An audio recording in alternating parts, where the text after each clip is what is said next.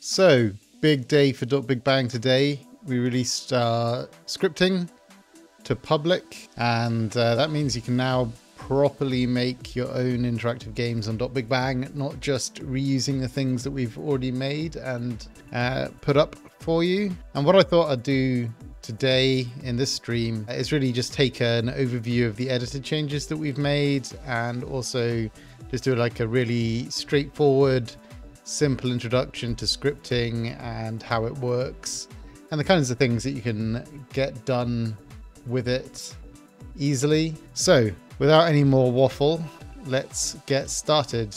You can create a new game by clicking on Build Worlds, and you can also just visit this URL. And we're going to make a new Intro to Magic tutorial game. And what this does under the hood is creates your own copy of this game. So I now have my own Intro to Magic tutorial game, which is mine, and I can do what I like to it without messing up the original. The two icons in the middle here are undo and redo. So when you make a change, you can undo it and redo it, and it keeps a stack of everything that's happened. Up in the top right here, we can save. So currently this game is not saved. So if I close this page, I will lose everything that I've done. So I'm going to open it up. It's called Mayor 1121's Intro to Magic 101. Published, it's remixable, and I can whack save, and it'll save it. And we have a nice new UI, which actually tells you what's going on. Next to that, and you can save the game at any time, and this will also save the state of all your scripts and everything, so you don't need to worry that you've forgotten to save something. Next to that, we have the ability to stop the game and start the game, and then also pause the game's execution and play it again, which is useful for debugging and just generally trying to understand what's going on. And also just for, you write some code, you stop and start the game again because it needs to have that done to take effect. Coming around to the bottom here, you can see every single voxel object that is in this game. So for example, the bookcase here is this bookcase here, and I can pull one out and just drag it into the world. So we can see everything that's in this game, and these tabs will then show me everything that I've made personally. So I made this little devil for one of their weekly art challenges that just animates everything that I've liked. So all of the voxel objects that other people have made that I've hit like on, they're available to you in here if the person has shared them and let you use them. And then we have everything, and that is literally every voxel object that's on Big Bang. And it's also fully searchable. All of these things you can search for, like plinth, for example, which is something we use a lot for these kind of like teleport paddy looking things. Behaviors, they are elements. If we get a voxel object, we can see that better. Let's get the turtle in there. So behaviors are scripts, essentially, that we've written and made available that are kind of handy for people without much programming experience to add behavior to their game in a drag and drop sort of manner. So that's what behaviors do. And if we just get the code here and just get rid of this, it will stop the script executing. So that script is something we'll actually be able to look at as well and edit. And templates, we've kind of gone through this a bit with the template toys how-to, and I'm pretty sure Ashley's used them in her stream as well. But there are a bunch of elements you can drag into the game that basically affect various bits and pieces. So a cake that makes you bigger, as an example. And if we stop and play again, we're back to normal. So we had the entity panel up there, but I'm not going to talk about it just now because we're going to talk about the buttons along the top here. We have the full screen button, which is kind of self-explanatory. Share game lets you create a multiplayer version of this game. So you can click it. It needs to be saved in this case, so make sure you go through the right flow. If we save, then we'll see what happens when we click it again. We can copy the URL, and if you click go, what it's done is appended this MP equals and then a little GUID on the end there. And that's basically to give you your own multiplayer session. So you can share that URL by copying it from in here as well and pasting it to your friends, and they can click on it and join you and edit alongside you as well. Edit game basically decides whether you're in the playing mode or in the editing mode. This toggle bird's eye view Bird's eye camera is one you can fly around, whereas going into the player camera is the camera that you have when you're playing the game. Aha, yes. And so here we have John and we have Chris. John, our social media manager, Chris, our community manager, in here running around with me. Mood is a way of kind of controlling the overall lighting and some of the kind of like skybox colors. You can't really see the skybox from in here. Oh no, you can see it through the roof. So, you know, we can change quite drastically the feel of this game just by clicking and changing the mood. That one's pretty cool. This one's pretty extreme. This one is like a much darker version of what was there before. This one is nice and spooky. So we'll stick with the spooky one just so we can see what's going on. And a few other things here. You can see all of the entities in the game. So we have this entity search. And this has a lot of like power user features that I'll explain at a later date. But essentially you can just type in an entity name. So we can see lots of grey brick walls. But if we only want to see grey brick walls, we can do that as well. So there's many walls in this game. And we can also select them in here. So we can move between them.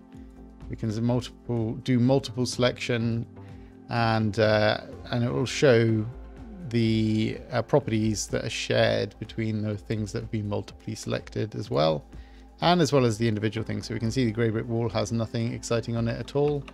But if we look at something else, for example, the camera, you can see that the camera has 2 different scripts on it. And this kind of brings us to the entity browser. Well, this is an entity search. This is the entity properties, I should say.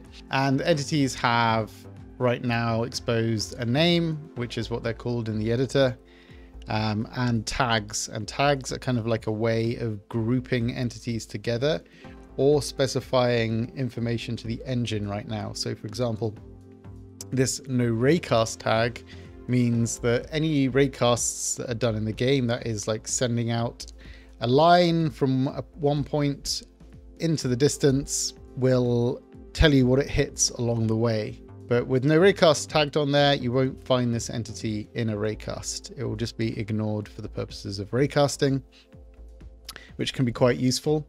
There are a bunch of other engine level scripts, and we'll be updating our docs with some of those shortly. But for now, you can probably find most of them just by clicking around and seeing what things have been tagged with. You can also add your own tags that are game specific, and that can be useful for a lot of things. And again, as we go further on, like I'm going to be doing this scripting segment every week from now on, and tags, and basically using those to help organize and structure games is a big part of like how we've discovered making games in .Big Bang, the best way of doing it even. And so a little bit further down, we can see how the entity is set up. So in .Big Bang, an entity is essentially an empty box that you need to fill with stuff that describe what that empty box actually is.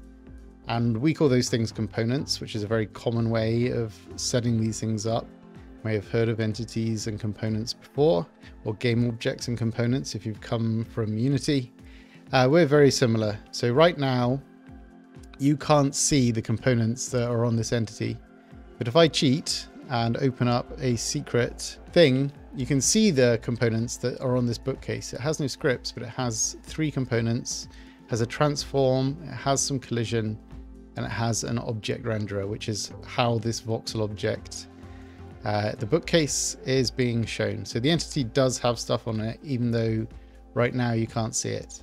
And the only reason these things are not over here as well is that we haven't quite completed the work to make all of them accessible.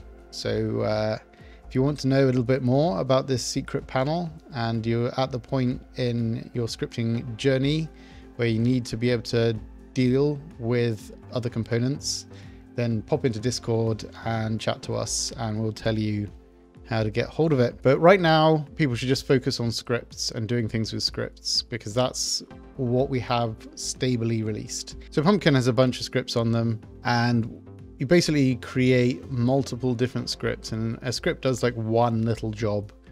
And so, you know, you can see Pumpkin is sitting here and it has some movement and it has some babbling and it's looking at me as the player. So if I move into the controls, Pumpkin follows me around, and I can press E on Pumpkin and I can listen to what they have to say. And so all of this also has keyboard shortcuts. So Control Z works, Control Y and U and that sort of thing work. And you can kind of see in this room, we have lots of simple motion stuff going on. Our quick start scripts let you look at all the code. So we have up here, like the entity panel, you can turn it on and off. We have some help and we have the script editor here. So you can bring the script editor up and down as well, but you can also open it from the script itself, which will open up that script. And so this is the full text editing engine that's in Visual Studio Code. So we're just using that and it fully understands TypeScript and all of that sort of thing. And we're also then compiling this script behind the scenes into JavaScript, which is pretty cool. And as you can see, all of our scripts are fully commented. In particular, in this intro game, the way to understand what's happening is to check out the scripts and read the comments. You can play with the kind of controls over here. So, you know, the amplitude is 10. If I make the amplitude 40, it goes into the ground and into the ceiling. You can see it in the background hovering up and down. But I can't really change the script. So I'm going to have to remix the script, which gives me my own version of it. If I close this one down, I can rename it Meh, and I can save it, and then I can add it onto here. So I just want to see my scripts. Can add that on, and I can see it's 5, 40 and Y, 5, 10 and Y. So if I remove this script, you can see it's still going up and down. It's still working. I've just changed runtime, which script I'm using. So this is how you go about exploring and understanding the Intro to Magic game, essentially.